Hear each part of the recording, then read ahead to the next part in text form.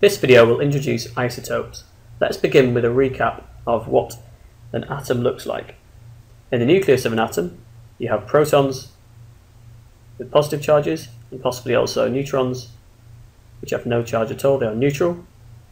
And around the outside of the atom orbiting the nucleus, we have electrons which have negative charge.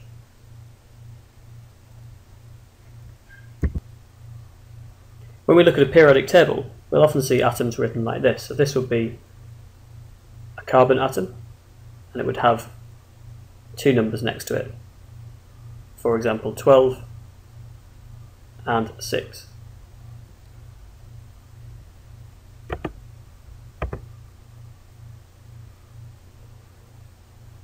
The lower number here is the proton number. It tells us how many protons are in the nucleus of this particular atom, and the upper number here is the mass number, which tells us the total number of protons plus neutrons in the nucleus.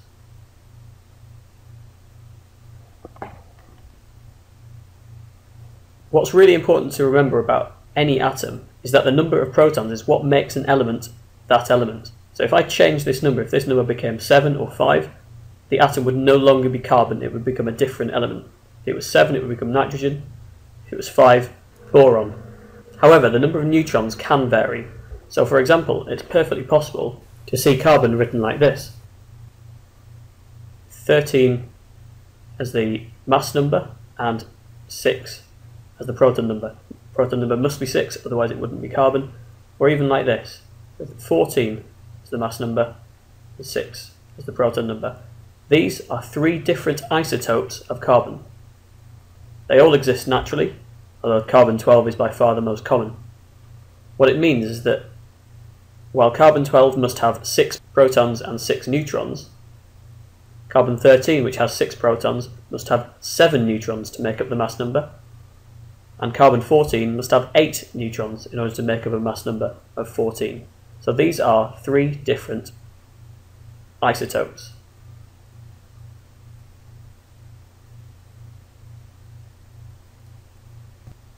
So we can define then isotopes as variants of an element that have the same number of protons but different numbers of neutrons. There are a couple of isotopes with special names which are worth learning. They are all isotopes of hydrogen. Hydrogen always has one proton and usually has no neutrons, so it has a symbol 1, 1. One proton, no neutrons. However, hydrogen can also come as a form in which it has one proton and one neutron, giving it a mass of 2.